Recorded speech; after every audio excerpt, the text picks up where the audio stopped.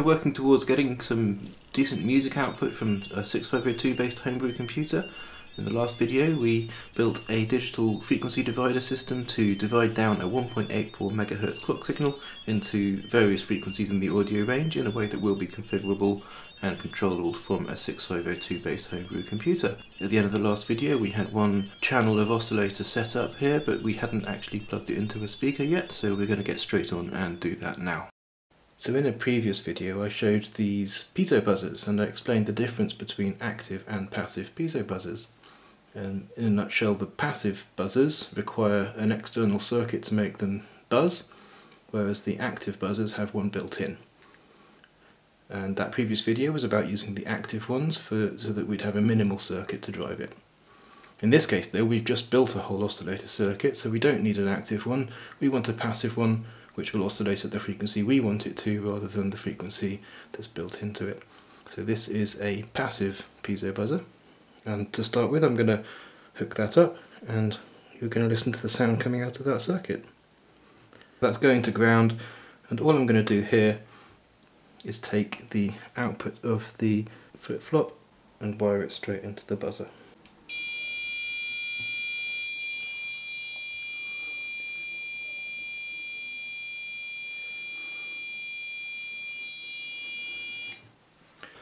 So as we have two counters here, the one on the left and the one on the right, I'm going to designate the one on the left as being an octave divider. It's always going to divide by a power of 2, and the one on the right is going to be responsible for tuning to specific notes within the octave.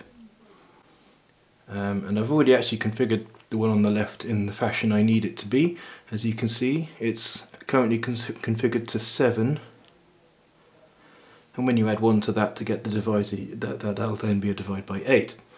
In order for this to be constantly dividing by powers of 2, all I need to do is set all of the pins from 1 upwards to be on up to a certain point. So for example, that was showing, I think it was 477 Hz when I turned that on just now. If I set one more of these high, it will divide by 2 one more time, and it should show around 240, slightly under 240. And that will have the effect of shifting the pitch of the tone down 1 octave.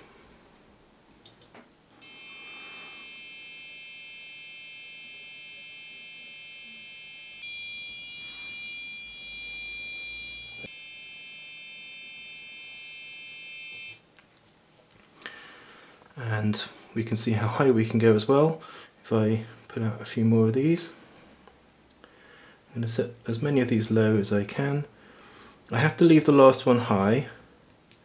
The way I'm using these down counters, it's important that I never set them to 0. If I set them to 0, their output pin will just stay low all the time, and we won't get any oscillation out of them. We won't get any rising edges on that output pin. So there we go, this should be the highest frequency that we can do with the configuration of the right one as it is.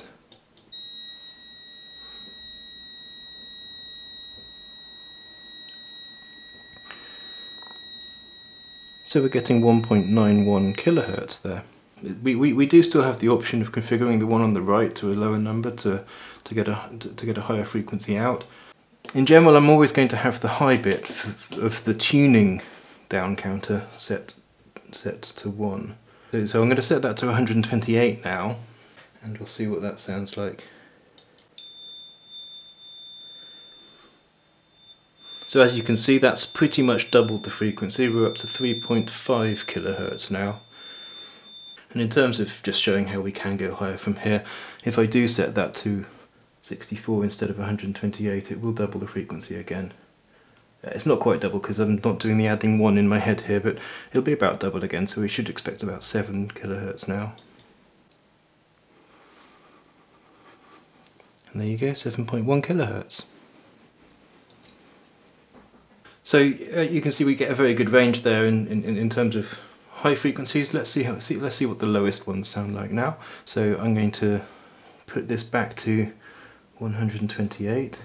I'll turn the sound on. I won't be able to talk over it, but I'll turn the sound on, and then I'll progressively add more and more octaves so you can hear the sound going down and down in pitch. So that's 3.6 kilohertz. 1.8.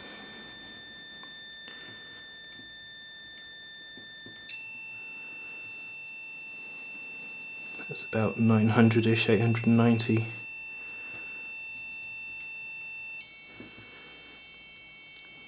446.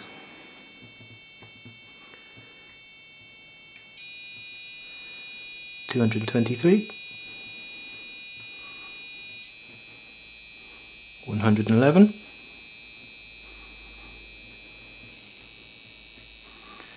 56. And the lowest of all,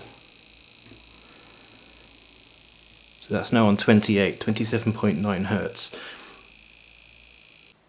So how can we use this to actually play tuned music?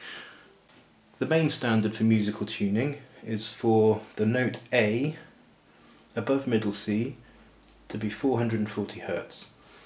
I've got this currently set on the right hand side to the lowest number that I want to set it to for properly tuned notes, and that's equivalent to the highest pitch that I can produce within a particular octave. So as I add more ones to that number, the pitch is going to come down. So what I want to do is use the octave selector on the left, configure it to a frequency where the frequency in Hertz is above 440, and then I can start playing with the one on the right to get that down to 440 Hertz. So we're starting from our 28 Hertz. We're going to have to come up quite a few octaves from here.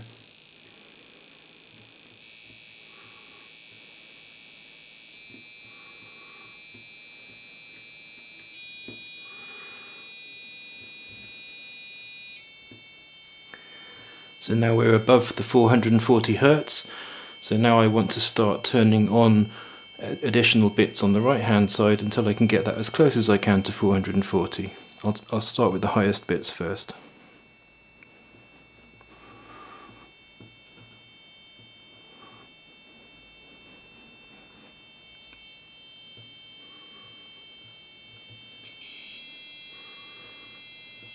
That's too low. Put it back.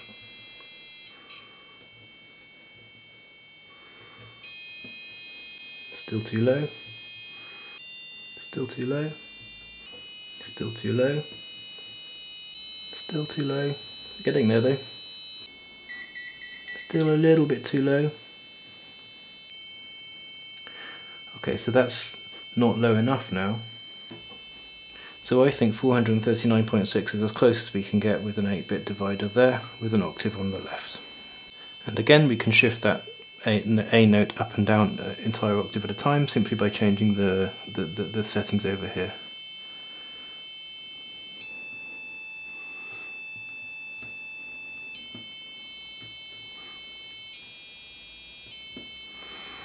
I hope that makes sense.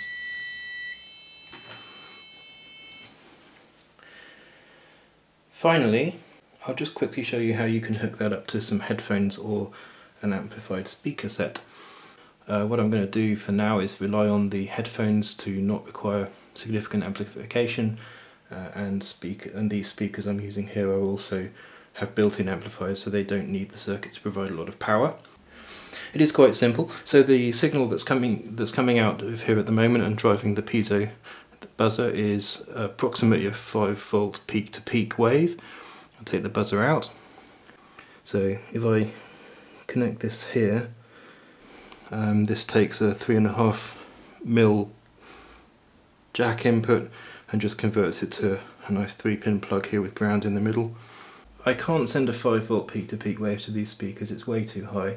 Down a headphone cable you probably want to be sending, you know, about 1/100th of that, to be honest. Maybe about 50 millivolts peak-to-peak.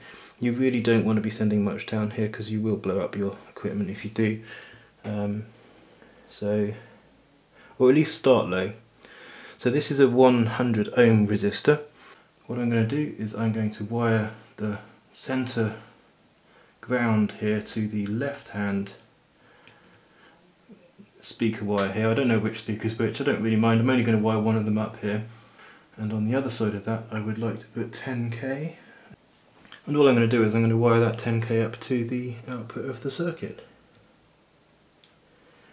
Finally, I need to connect the ground wire from the speakers to the ground for the circuit. This is not the right way to do it. The waveform that we're sending to it is alternating between 0 and 5, and the ground ought to be the average for this kind of AC signal. So we're actually sending it some DC here, which it's not really going to want to have. It won't do any harm though. So let's see how that sounds on a speaker.